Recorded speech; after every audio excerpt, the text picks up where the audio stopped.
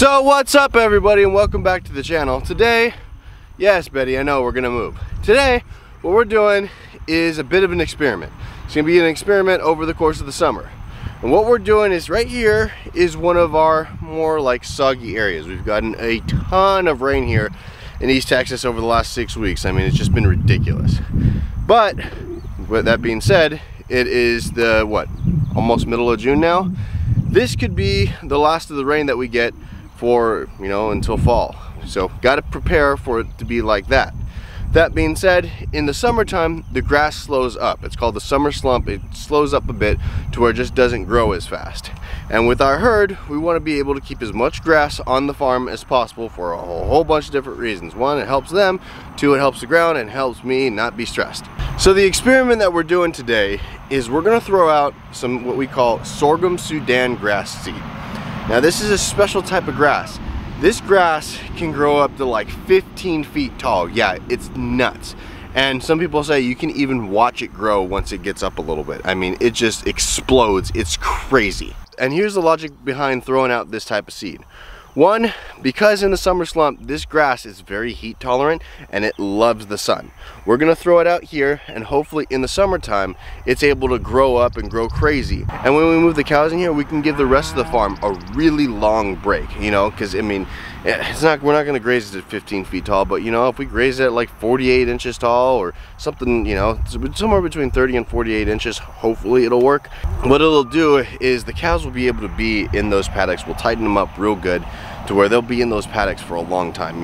We can put 22 head of cows on almost 1/8 of an acre for a day, because that amount of biomass should be able to feed them no problem. Now if we're able to put them on 1/8 of an acre paddock, and we're gonna do 3 acres like this, that delays the rest of the farm about 3 weeks. That gives it time to recover. It gives it time to go through the summer slump to where it can grow like it normally does in the springtime, to where it gets up to the same kind of height. Now we're putting it in this field for a specific reason. Again, this field here, just the way the drainage runs is that it gets kind of wet. It gets pretty wet. What we're gonna try and do is put a lot of carbon on it. A lot of carbon. Why? Because the more carbon that you have on the ground, the better the soil that's gonna build up. So we're gonna try and grow 40 inches of carbon on here before we bring the cows in here, which will be in about probably about 45-50 days the next time that they're gonna be in this paddock. So if we can get that up, we can put that in the ground. We do that for a couple years. This soil here is gonna be able to soak up a lot more water, which is huge. So this is all in theory, and I could be completely wrong with it, but from what I've read, what I've seen, that's what it's used for. There's a guy in Australia, his name's Colin Seiss. He's using stuff like this. He's completely revolutionizing and really creating pasture crop. What he does is he uses sheep, a lot of sheep. I mean, I'm not gonna get this perfectly correct. You can go look him up for yourself, but this is kind of his idea. What he does is he brings in sheep and he grazes the grass down really hard after he throws out the seed. And I think he puts it in a no-till drill. So he drills it into the ground, and then he has sheep go through and graze off the top part. And then in a week or two, he'll bring the sheep back in there and graze the same paddock down a little bit harder, so it stunts the grass a little bit. Now in that time, he has the wheat, he has the oats, he has the barley, all growing up through that same canopy. And then the combine comes through, and it just, he's able to harvest, wheat, oat, barley without having to till anything. It's pretty kind of crazy. And at the same time, he's providing food for his sheep, so it's a double kind of harvest. But all the while, he's not tilling up the ground. He's not destroying the ground. He's doing it in a way, go look him up, Colin Seiss, S-E-I-S, okay? He's from Australia. He does really super long webinars. I've watched a few of them, and it's super interesting. And what he's doing, if it gets adopted, kind of all over the place, it's gonna change. It's a game changer. But the main reason we're doing this is hopefully to help get us through the summer, miss the summer slump, and then be able in the fall, because this should still be growing-ish, kind of, okay? I'll explain that in a second. In the fall, what it can do is if it's able to slow up the cows a lot more again, it'll help us take maybe a few weeks, maybe a month off of having to feed hay. And if we can take, what we're gonna be doing is we're gonna be throwing out some fescue seed here after kind of right around the second time that the cows come through, kind of all over the farm, to where, hey, you know what? if this can help us take a month off the front end, the fescue seed and, you know, a winter cool season mix helps us take a month off of feeding hay on the back end. You know what? We might not have to feed hay. That's the whole goal. No feeding hay, but still keeping the stocking density way up. I know some of you disagree with it. It's the way that we're going to try and do it because, you know what? I don't like feeding hay. But the sorghum Sudangrass seed that we're going to be throwing out, a couple things. It's recommended that it's you know, drilled into the ground. Most farmers that do this will go till this up, then go plant it. Obviously not going to want to do that here. So we're going to do something a little bit different. And this is really where the experiment comes into play. This whole thing's an experiment, but this is where the whole experiment comes into play. Because this is a lot wetter, what we're going to do is we're going to throw this out. We're going to throw this out. Then we're just going to broadcast seed it. Now you can do it. I've read a couple people that do it and have really good success with it, but it's not as, but it doesn't have the best results as you go and till it, obviously. Okay, so we're going to throw this out. Then we're going to move the cows in here. Okay, they want to go. They're annoyed at me. They want to go. So then we're going to move the cows in here, and because it's wetter and there's a little bit more give in the soil, their stomping might be able to do the drilling for me. Don't know yet. This is totally an experiment. You know, it was these bags of seed here. They're like, I think they're like 26 bucks a piece or something like that. So it's not a big, you know, if it doesn't work, big deal. It's a good try. I don't want to have to go get a, you know, a tractor and go till it in, especially with as wet as the ground is. We wouldn't be able to do it anyways. So this is either going to probably go either really bad or really good. We might have, you know, 15-foot tall grass, or nothing might come up. But I think anytime you just throw soil on the ground and, you know, we're able to make good, you know, ground to soil contact, it's going to grow. That's my thinking. And the cows stomping it in should be able to help. Then also, because we're not going to be drilling it in. Look, I got it this time. Because we're not going to be drilling it in, you know, it's recommended about 18 pounds of seed per acre minimum. You can go up to like 40, but we're going to go up 50 pounds per acre. Oh, that wind. We're going to go at 50 pounds an acre of this sorghum Sudangrass seed. That way we have a better, you know, it's not going to be as good if you till it in, but hopefully by us planting more, we can have, you know, kind of similar amount of growth, you know, if you were to till it in. So experiment, we'll see.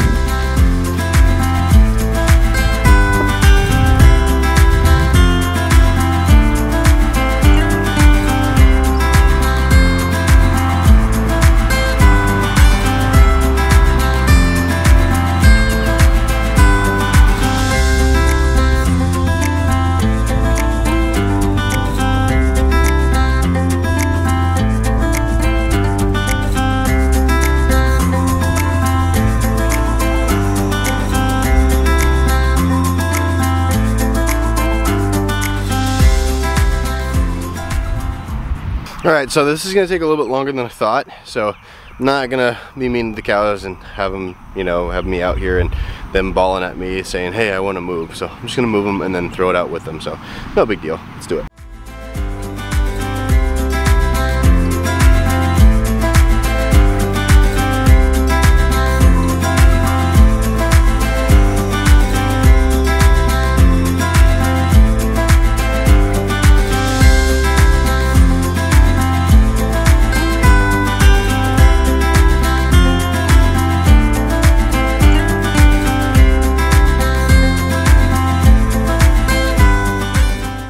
So what I'm actually going to do here is I'm actually going to have the cows graze this down a little bit harder than normal, because that way, you know, we have better seed to soil contact.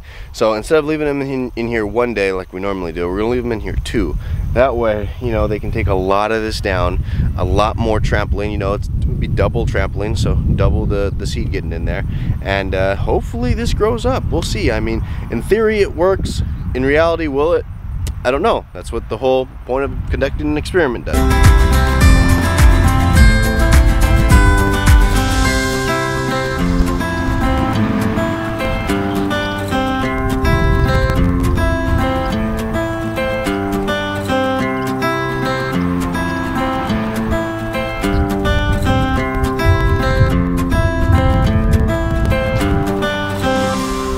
Now, since this is just an experiment, I am just throwing this out by hand with a, you know, a chicken feed bucket, so nothing kind of crazy. Now, if this does work, yeah, I'm gonna go buy a seed spreader, 100%, and go throw that back on the mower, or, you know, if something that we can put back on the back of an ATV that we get, great, you know, it works.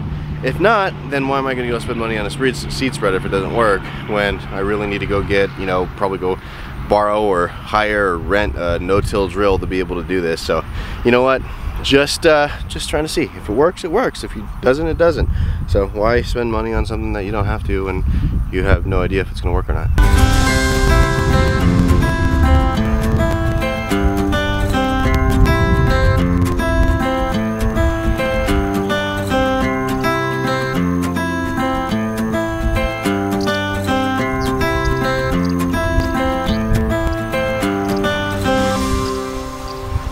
Now, this is only the second time that we're actually throwing out seed here on the farm, okay? Everything else is just planted. And now, the first time that we threw out seed, it was just only a little bit, like here, let me show you. Back here is the clover seed that we threw out, and we still have about 20 pounds left. So I'm just gonna go through and get a little bit of it and mix it in with this, because why not? The clover probably won't come up right now, but you know what? The clover seed will be out there. And the reason that I'm throwing this out in front of the cows this time, because the clover seed I actually threw out behind the cows. Now, did that work? Yeah, we had some, you know, we had some clover grow up. This time, you know, thrown out in front of the cows. Now, then I think because of the trampling, wow, look at that. Look, I'm turning into Thanos. Cool. No, it didn't work. Okay. Well, yeah, ADD. Okay, you know, squirrel. So we're throwing it out in front of the cows so they can trample it. Two, they're gonna probably, you know, when they're eating the grass and stuff, they're probably gonna eat some of the seed too, which is not gonna be, you know, terrible for them. Then three, when it comes out their backside, guess what? They're gonna spread it, you know, wherever they want to, wherever they, you know, decide to take a dump, you know, just cool. And then it's full of fertilizer, which this stuff loves nitrogen, I guess. Absolutely loves nitrogen. And it should grow up even faster and stronger, and the cows can spread it for me. So yeah, look at that. I didn't know that was gonna do that. Shoot, still didn't work.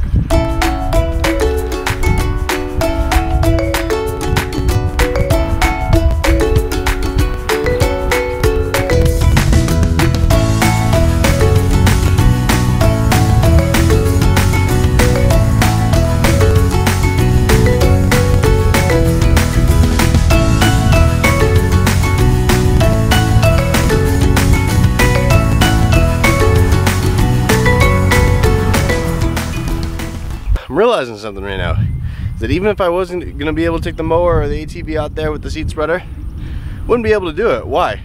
Because it's so wet.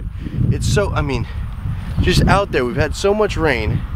It's so wet that I'm even like, I'm almost like, okay, maybe it's too much of the, you know, the pugging that, near this trampling that the cows are gonna do over there. Because, I mean, I don't know how many inches of rain that we got. Some people trust the rain gauges that, you know, the weather people put out. I don't. I trust what falls in our buckets, what falls in our wagons, what falls in whatever. That, you know, shows that. Anyways, whatever. I don't know how much rain we've gotten, but it's been way too much. So yeah, this is a good thing that I'm throwing it out like this, and like I said, just to see what happens. You know, as I'm throwing this out, having a little bit of an idea. What I'm doing is, anytime we see, because sometimes, you know, that we have spots of low fertility, and that's where broom sedge will grow up, where we see like where broom sedge is starting to grow up, taking just a kind of a bigger handful and throwing it right there on it to see, okay, can this grow where broom sedge grows? And then if it does, can it outcompete the broom sedge to where, you know what, it outgrows it, shades it out, and the broom sedge is gone? Maybe. Again, these are just theories, these are just ideas, but it should, you know, in my head it works. That'd be a great way to, one, you know, get rid of the broom sedge. That keeps it from spreading this year. And then where this, you know, Sorghum Sudangrass, which you can go to the moon, guess what? That's gonna, when it gets chopped off or when it gets eaten, this fertility that's gonna be left there is gonna be ridiculous to where, okay, maybe the broom sedge doesn't grow back. Another thought. All right, that is 50 pounds. That is 50 pounds of jackpot hybrid Sorghum Sudangrass seed on this 1 acre paddock. So we're gonna see how this turns out. Now, couple notes. If you're gonna try something like this, okay? Again, this is totally experiment, but there's some stuff that we do know, and there's stuff that is right on the packaging. Don't feed this to horses. Why? Because it could kill them. I'm gonna check before this grows back up and see if one, the llamas can eat it. I'm sure they can. I'm like 99% sure they can, but I just want to make sure. Now the reasons why that this, if this is the greatest grass in the world, it's growing up 15 feet, sequestering so much carbon. Why isn't this being used all over the place? Well, big reason is that this Sorghum Sudangrass, as soon as it frosts, as soon as it's the first killing frost, they can't touch it anymore. The cows, no animal can touch it. It needs to be mowed down completely. It needs to be gone. Why is that? Because there's something called prussic acid. It says it right here. Yeah. It says it right here on the thing, prussic acid poisoning. Now it's only really released when the first frost hits. So as soon as the first frost hits, it's got to go. So what I'm gonna do is we're gonna mark this paddock. We know which one it is. The other two paddocks that we're gonna be putting it in, we know which one those are. As soon as the frost hits that morning, I'm out here and I'm mowing. I'm mowing this completely down. We're gonna make sure, we're gonna watch the weather. That's not until probably October, hopefully November-ish, late November, that'd be great. That way we can get, 3, 4, maybe even 5 grazings out of this. At least 2 for sure. But you got to watch that. You got to watch it. They can't have it anymore. Now, could we cut this for, hay? Could we cut this for baleage, silage? Yeah, we can, but it's not. I think, we can just take the animals to the food rather than the food to the animals. It just works out a lot better. Why? Because they move on their own. It's a lot less work. So that's why in a regular open grazing setup, this won't work, because as soon as that first frost hits, it's got to go. And then 2, it needs some time for it to get going. It needs some time for it to get going. So if you just turn your cows out and the grass grows up this much, they're gonna chomp it right off, and then you don't get all the benefits. So this right here, this should work. Hopefully it works. If it works, it's kind of a game changer, because for a couple of reasons. Again, like one, to we're doing this in the wet area to be able to put a bunch of carbon here to help build that soil up to where it doesn't, it's able to soak up the water better, because it's sloshy over there. It's pretty sloshy. 2, this could really help with our hay situation. This could really help get us through the winter. This would really help, especially in the summertime, help us stockpile the rest of the farm, because we're able to, if this is going way up here, the cows only need 1/8 of an acre a day to be able to sustain themselves. So it lets the rest of the farm rest. 3, that's what I was just thinking about right now, what I told you about. Okay, can this suppress weeds? I don't know.